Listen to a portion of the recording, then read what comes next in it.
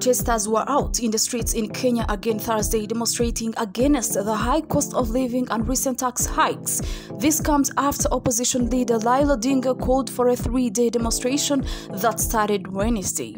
Protesters showed up for a second day in a row in some parts of Nairobi and elsewhere in the country, demonstrating against what they say is a cost of living that's been drastically going up for each and every day. The 3-day demonstrations that started Wednesday, led by opposition leader Raila Odinga, has seen 300 people reportedly arrested, including several senior opposition leaders. Some were in court Thursday to respond to accusations of looting, assaulting police, and destroying property. David Omoyo, head of Kenya's Media Council, said one police officer masqueraded as a reporter to arrest a protester. Kenyan President William Ruto, addressing residents of Isiolo County on Thursday, urged residents to maintain peace, saying that destruction of property during the demonstrations will affect development of the country. Every part of Kenya has said we cannot sabotage our economy using violence and destruction of business, destruction of property, he said. Kenya is the only place we have to call home, and we must protect it by all means. On Thursday, veteran opposition leader Odinga wrote on Twitter, "The voice of the people must be heard," and insisted the peaceful protests continue. Vincent Kimosop, an economist, policy and governance expert based in Nairobi, said it's important to analyze the impact of recent events. This comes after opposition leader Raila Odinga called for a 3-day demonstration that started on Wednesday. VOA's Nairobi Bureau Chief Maria Madialo reports. Protesters showed up for a second day in a row in some parts of Nairobi and elsewhere in the country against what they say is a cost of living that's been drastically going up each and every day. The 3-day demonstrations that started on Wednesday and led by opposition leader Raila Odinga have seen 300 people reportedly arrested, including several senior opposition leaders. Some were in court on Thursday to respond to accusations of looting, assaulting police, and destroying property. One police officer masqueraded as a reporter to arrest a protester, says David Amwo, the head of Kenya's Media Council. What we saw was a policeman in civilian clothing who was among the journalists, the press corps, during demonstrations in one of the suburbs in Nairobi. And then suddenly he put his camera phone in the pocket and jumped across, grabbed one of the protesters and dragged him across. Then the other policeman immediately joined him. I think it was like a setup. And then he grabbed one protester and then threw him into their police vehicle. Amoyo told VOA this is the first of its kind and it's scary for members of the media. Our fear is that the perception of the protesters or the public that police could masquerade as journalists, because we have had running battles between police and protesters with a few projectile stones thrown at each other. Then the protesters, who of course agitated and angry with the tear gas and all that, could end up attacking members of the press and journalists, accusing them of being the police.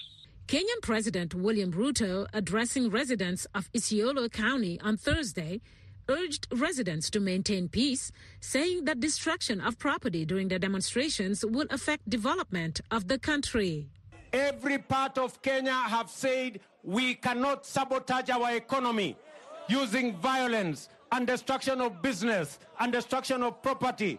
Kenya is the only place we have to call home, and we must protect it by all means.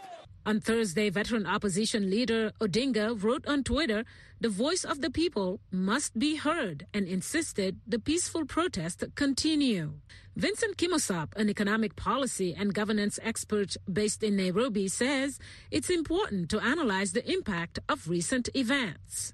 If you look at the impact of the disruptions that were brought by the war in Ukraine, the disruption of the global supply chains with COVID-19, And for close to 2 years, we shut the engines of economic production while at the same time pushing into subsidies, allowing people to access monies. So the monies that are being pushed to facilitate people through such situation. Of course, when you shut down economic engines, what happens? You are basically preparing for inflation. The protests are expected to continue Friday.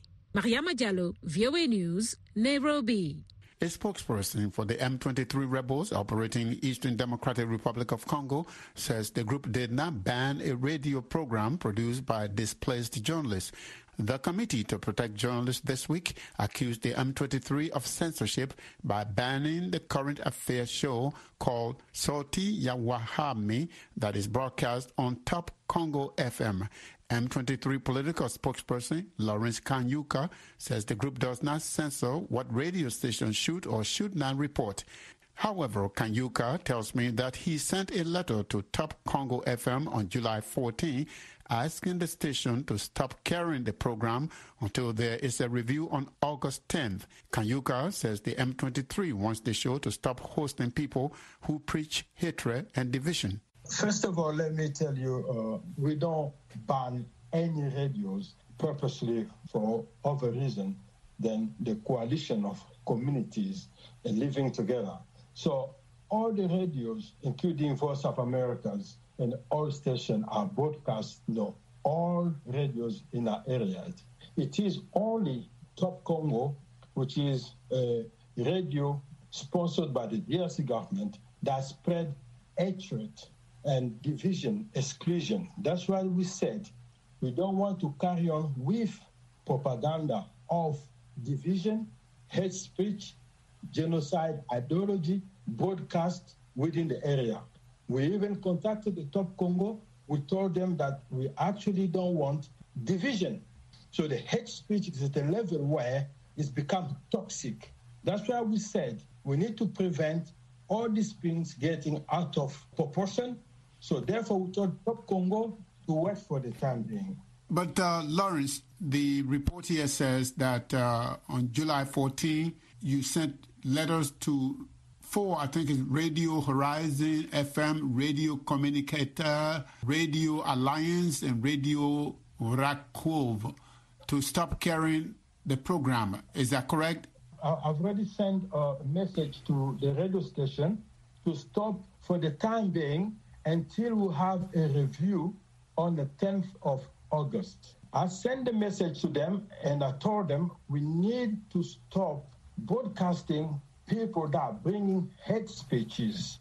So we don't control their programs. They actually publish everything they published, but we request for us to bring the living together to stop hate speech.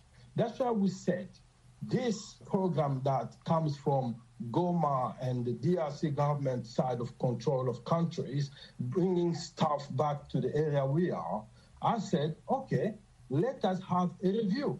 So we're going to meet on the 10th of August for us to discuss together what is the way forward, what we really want. Lawrence Kanyuka is the political spokesperson for M23 rebels in DRC. He was speaking with me from Eastern Democratic Republic of Congo. Malawi's Vice President Saulos Chilima has asked the court to vary some of his bail conditions in his corruption case. A chief resident magistrate court in Malawi released Chilima on bail last year, soon after the Anti-Corruption Bureau arrested him in November. He was charged with allegedly receiving payments amounting to $280,000 and other items from British businessman Zunef Sattar in return for the award of Malawi government contracts. However, Chilima's lawyers told the court on Wednesday that the bail conditions were not reasonable. Lamek Masina reports from Blantyre. Among the bail conditions were that Chilima should be reporting to the Anti-Corruption Bureau offices once every 3 months. He should also surrender his travel documents to court and seek approval before he travels outside the country. Kumbo Soko is one of the Chilima's lawyers. He told reporters outside the Financial Crimes Court that the bail conditions do not serve any purpose except to humiliate Chilima. The argument we're presenting is that if you look at the caliber of the defendant, who is in court, the high office which he occupies, there can be no suspicion that he's going to run away. So there's, to that extent, therefore, no justification for having this condition. Exceptionist for what? Soko also said there was no need for Chilima to surrender his travel documents because he is always surrounded by security officers, which guarantees his availability. However, the presiding judge, Redson Kapindu, wondered if the vice president would not request security around him for privacy. Kareke Nikapale, another defense lawyer, responded by saying Chilima cannot ask for privacy for 3 months. Chilima is facing 6 counts of corrupt practices by a public officer profiting from government contracts and failing to make full report to the officers of the bureau. In June of last year, Malawi's President Lazarus Chakwera suspended the powers of the Vice President Chilima after his arrest. Anti-Corruption Bureau lawyer Crispin Kunga objected to the changes in the application of Chilima's bail, saying the conditions were reasonable. He cited as an example of another former Vice President of Malawi, Kassim Chilumba, who was arrested for treason. His travel documents were surrendered and he was required to visit the police station every week. In response, the presiding judge Kapindu asked why the ACB would not rely on police in the Chilima case. The ACB said this case is different. Hilary Chilomba is Deputy Director General for the Anti-Corruption Bureau. We're saying that no to the variation of bail, opposing the application which was done by our colleagues. So we're satisfied with the way the arguments have taken place.